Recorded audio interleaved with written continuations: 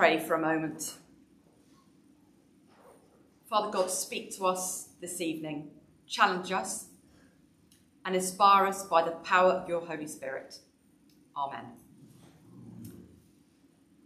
So you will have heard, I'm sure, because I've already mentioned it once this evening, that we are looking at our vision as a benefice and an LEP. We have been dwelling in the Word over the last year or so, concentrating on Ephesians 2, verses 13 to 22. Home groups and PCC and leadership team have been pondering over this passage, pulling out words and phrases that have made us think.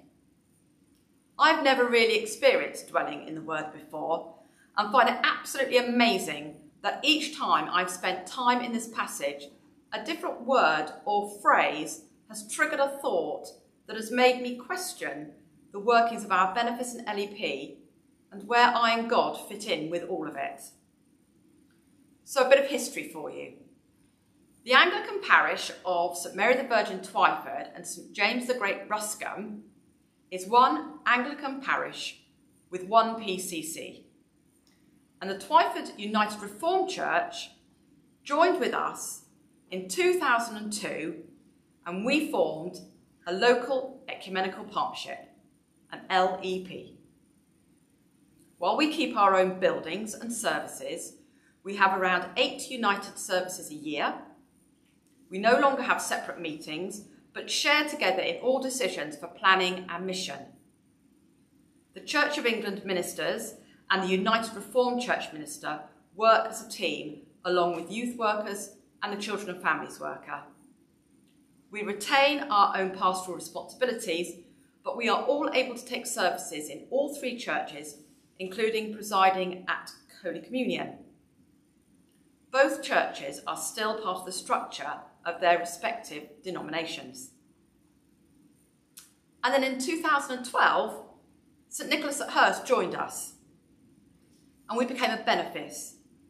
And a benefice is when an incumbent, the vicar, takes on the responsibilities of another parish.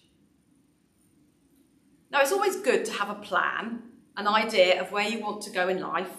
Some people I know have a 5-year plan, or an idea of things that they would like to do and aims that they have for their lives. And you need a map if you're going on a route, if you're going on a journey.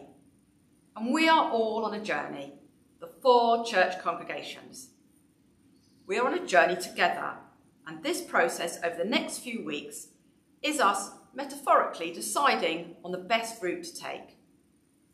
We are not all going to agree with every little turn, but what is essential to a good journey is that we have an input, we all have an input, a voice in the journey plan and the final destination.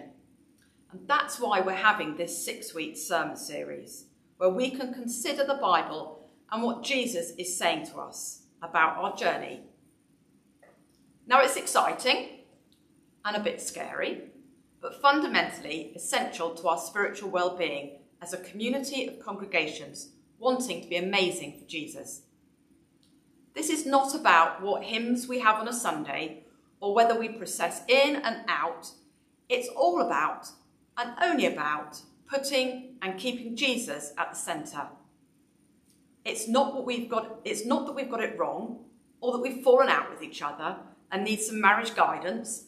Far from it. We are working really well together and have established good relationships. And we are now looking at a sort of marriage enrichment so that we can grow in every area of ministry. So Ephesians 2, which we've been dwelling in the Word, verses 19 to 21.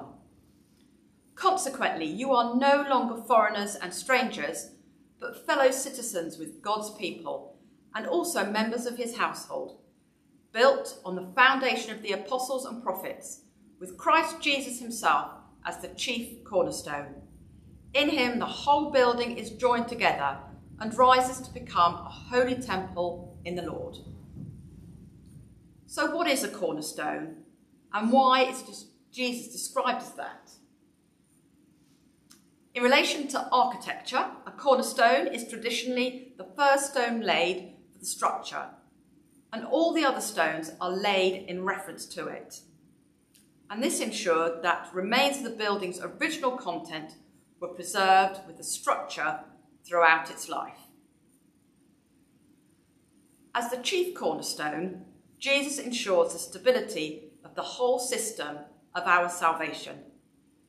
Jesus was and is the only plan of salvation. Isaiah 28 verse 16, therefore, thus says the Lord, behold, I lay in Zion a stone for a foundation, a tried stone, a precious cornerstone, a sure foundation. It is therefore essential, if we want to live the life that God wants for us, that we place Christ as the cornerstone of our lives. And why? Because Jesus ensures the stability of our lives and therefore the stability of our benefice and LEP. The passage in Philippians looks at the character of Jesus. It is written like a hymn, a song of praise. Paul is saying here that Jesus is God himself. Paul reminds us to have the same attitude or mind as Jesus. So we are called to have the same mindset, mentality, attitude about our life as Jesus did. Jesus, who being in very nature God, did not consider equality with God something to be used to his own advantage. And it is crucial for us to understand that in doing this, he did not cease to be God. God cannot cease to be God. He rather laid aside the glories and riches of heaven and the independent exercise of authority and added our humanity to his deity so that at one and the same time, fully God and fully man. Mind-blowing. When he was on earth, he did not use his God powers to take advantage of the situation. Jesus did not use his divinity to go up. He used his humanity to go down and to serve. Jesus was born into poverty, mixed with all areas of society, ate at the table of tax collectors, mixed with sinners, and was so often criticised about the company that he kept. His mission was not about politics, it was about humanity, respect and life. And ultimately for Jesus, it was about dying. Life everlasting is what God wants for us, which begins on earth with Jesus as its cornerstone. Jesus was an amazing speaker. We know that. The Gospels are full of Jesus speaking to crowds and crowds of people. They knew that he was worth listening to. He attracted the masses, not because he was flamboyant, but because he had the reputation of saying something that was worth listening to, something that was life-changing. Jesus was in the business of changing lives and setting people free. He wants that for all of us, even in Twyford, Ruscombe and Hurst. But we need and must put Jesus at the very centre of everything we do, every decision that we make. If we allow Jesus to be the very heartbeat of our being, then who knows what amazing things will happen. And I'm not saying that we're all going to become Billy Grahams, evangelising to the millions, but our expectation of the Holy Spirit should be that lives will change, our communities will change, and we will change. What God did for Jesus, he will do for every Christian. He will change our humility into a glorified body. He will do it with the same power he uses to keep people humble to worship him. If we humble ourselves, God will exalt us in the end. Further on in Philippians chapter 3 verse 21, who by the power that enables him to bring everything under his control will transform our lowly bodies so that they will be like his glorious bodies. And Philippians 2 verse 10, which we've heard this evening, that at the name of Jesus, every knee shall bow in earth and on heaven and under the earth. This is what we want for our benefice and LEP. We want to claim Jesus as King of Kings and Lord of Lords. And it's a bold statement. But in order to live it, we need to have Jesus at the centre, the cornerstone, as individuals, as congregations, and as a benefice and LEP. So I'd like to encourage you to take part in the feedback sessions. All the home groups are looking at them. Anna is leading a discussion group on a Sunday late afternoon, and there's a midweek group for you to join on a Thursday, and consider questions that are posed each week by whoever it is that's speaking.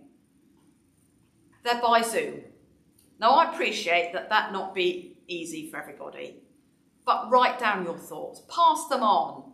Everybody's view is important. Everyone is valued. The questions that we've got this week are, how do we place Jesus as the cornerstone? How do we develop places and space to help us go deeper into our relationship with Christ? How could we work together in the light of this theme to become one household of God? And to tell or reflect upon a story when you have seen or noticed this theme being modelled in the church for the sake of God's world. All things for us to get our heads around this coming week and to feed back. I'm sure you all know the song about the wise man who built his house upon the rock. The foundations of that house were strong and firm because of the foundations and because of the cornerstone. We are building a strong and effective Christian community with our 4 churches. In order for us to be structurally sound, we need to build on the foundations of love and respect, but most importantly, to have the cornerstone of our building as Jesus. Amen. Amen.